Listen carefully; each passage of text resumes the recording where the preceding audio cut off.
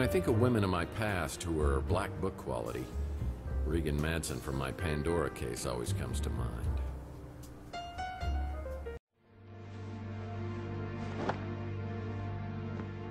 Well, I suppose you've already sat in my chair and have eaten my porridge, too. Took you long enough. I thought I was gonna have to start in by myself. I hope you don't mind I made myself comfortable. And I'm very comfortable. Yeah. You look it. How long does it take you to smoke that cigarette? Oh, you'd be surprised.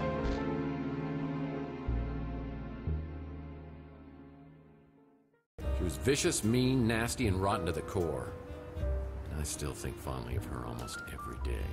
Maybe I should go get checked out at a medical clinic for reasons other than my head injury.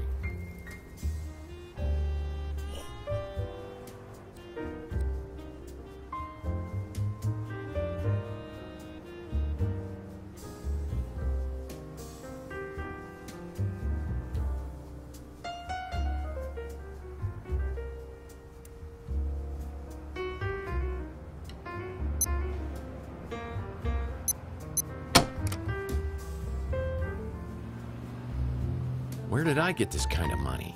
Did I really turn into a gun-for-hire mercenary that everybody's afraid of? There's something about this setup that just feels wrong. Like advanced mind manipulation. This place is littered with items to make you think you're someone you're not. We already know they injected you with a trance inducer. They're pulling the strings to deceive you into doing something for them.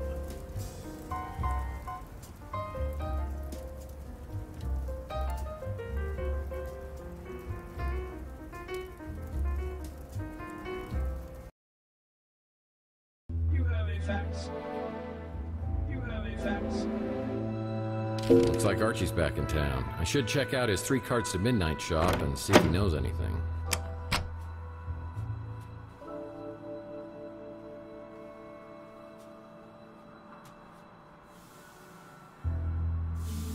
Archie Ellis is my herbal tea-loving, source for all things alien, supernatural, conspiracy theorist. Or he's just plain crazy. He ran into some trouble with the NSA on my last case. Last I knew, he was hiding out in some tropical locale with a bevy of beauties. I'm surprised he's back in town.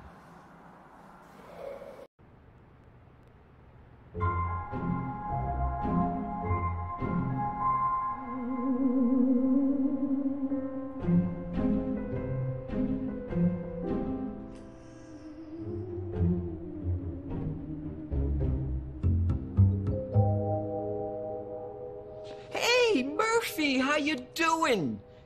You okay? I heard you were having some kind of amnesia. You know, most alien abductees always have some sort of memory loss. Are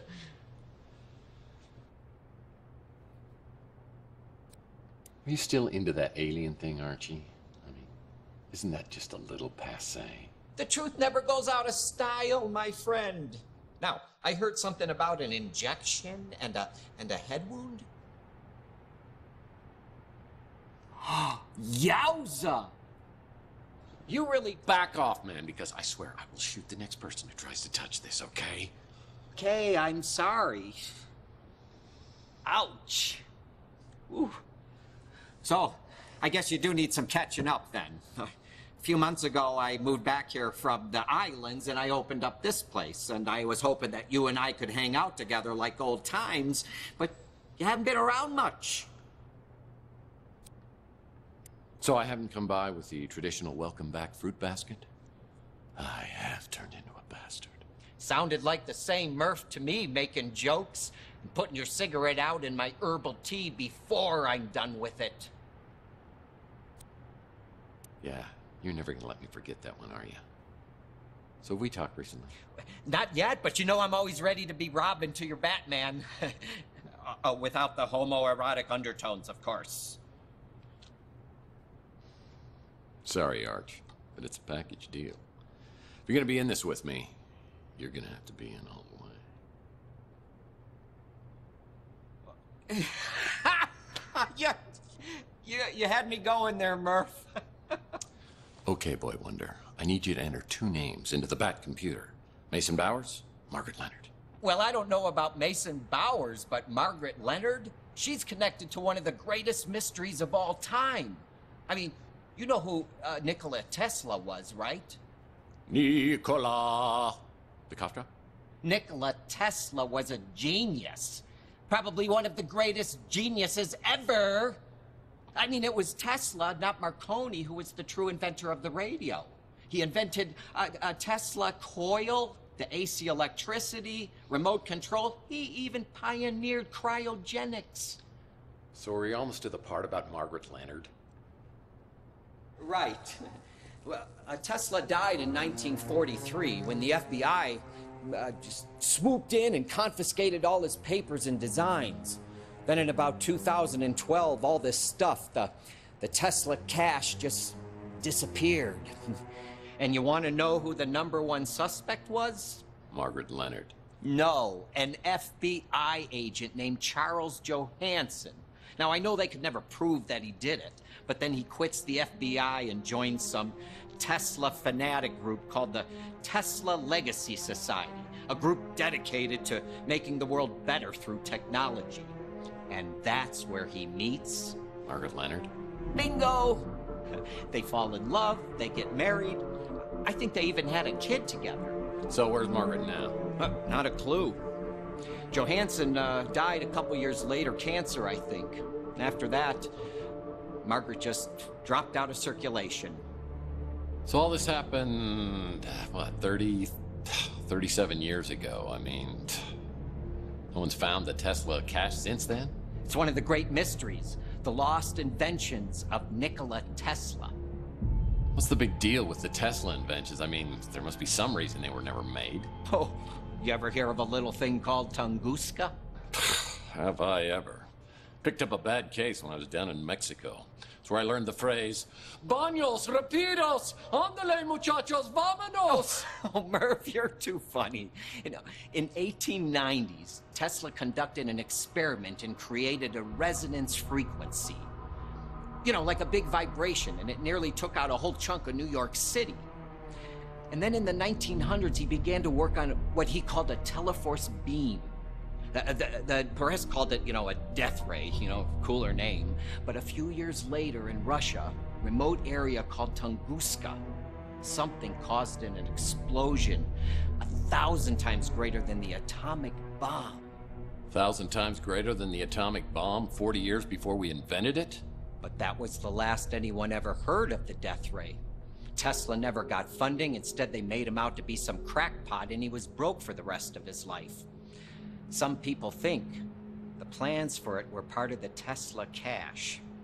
Just think how much someone would pay to get their hands on that.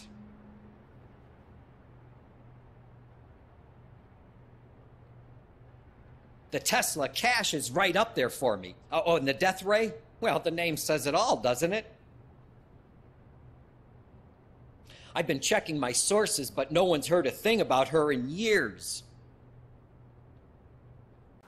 As I leave, Archie hands me an old photograph of Margaret Leonard. Maybe someone else on Chandler will recognize her from the picture.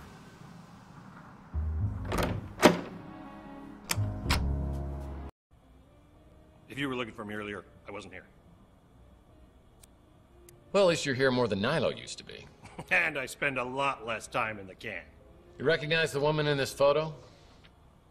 Oh, nice. I think I saw her in a playbook from 1996. Is this your girlfriend? Not yet, but I'd like to take her out for dinner and drinks, and well, then we'd go from there. I'm just kidding about this woman being your girlfriend. She's actually mine. No, I'm kidding again. This is Margaret Leonard. She's had a room here at the Ritz forever. She used to live here, but I haven't seen her in years. So, she may not be here anymore, but she auto-pays her rent. So it's all good. Any chance you can get me into her apartment? Not a chance in hell. I let her install her own security system, just like you, except hers is a real one. I can't tell you which apartment it is, but you won't get in without a passcode or a personal invitation. Maybe I could try to help you with something else.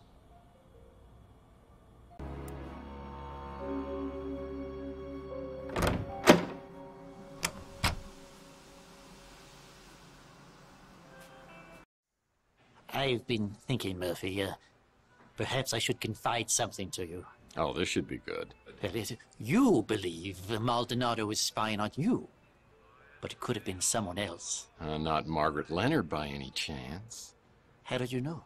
Do the words P.I. mean anything to you? Margaret may be in grave danger. I've tried to contact her, but to no avail. Gosh, if only we knew someone with some detective skills. Do you know how to get into her apartment? No, but she may have left a clue. Some time ago, she left this in my care. It's for you. For me? She wanted you to have it in case anything happened.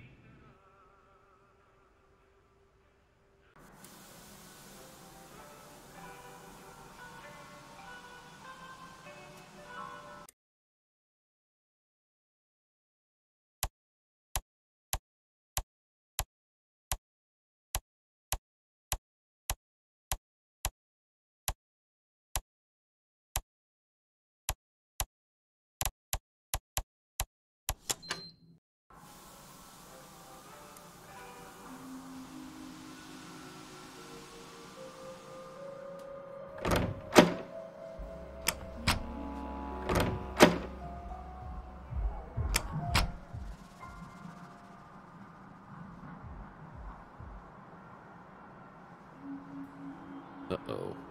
That doesn't look good.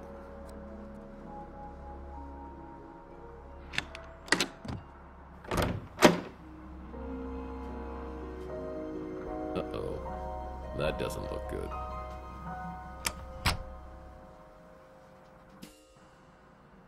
It's a business card for someone named Count Saint Germain.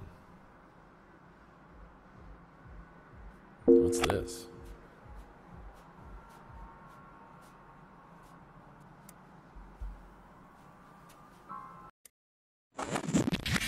The dream that Charles and I shared has become a nightmare. I wanted to believe, so it was easy to deceive myself, and to know that I have helped to bring it to pass is more than I can bear.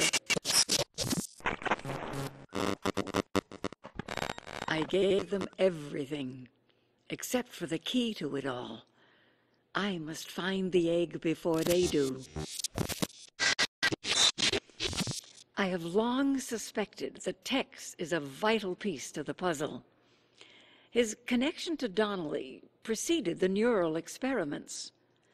His coming to Chandler Avenue, a norm among mutants, to the Ritz, and even into Donnelly's same apartment. That was not coincidence. Was it fate, or something else that drew Tex here? It was right here all the time. Under our noses, Tex has found the Tesla egg.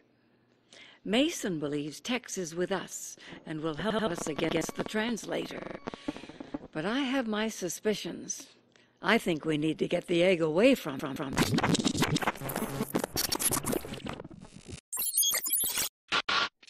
I wish I had the courage to destroy the egg. I just can't let go of hope. With the egg gone, the threat would likely be eliminated, but so would the glorious future we envisioned. I want to try one more time, and until I know one way or the other, I'm entrusting the egg to the only person I know who would die to defend it. The one who prays. I was working with Margaret Leonard and Mason Bowers in neural experiments? What's my connection with J.T. Donnelly and the egg found in my wall? Why would she steal it from me and entrust it to someone else? The one who prays.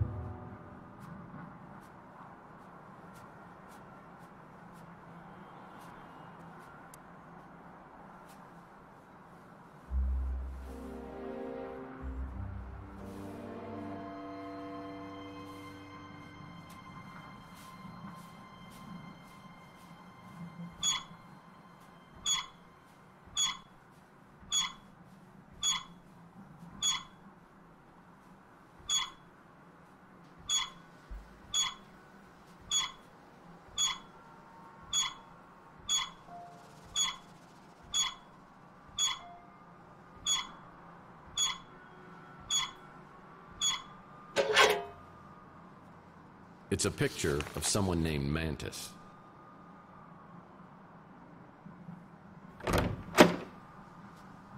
As I walk in the bathroom, I realize there's something wrong here. Something terribly wrong.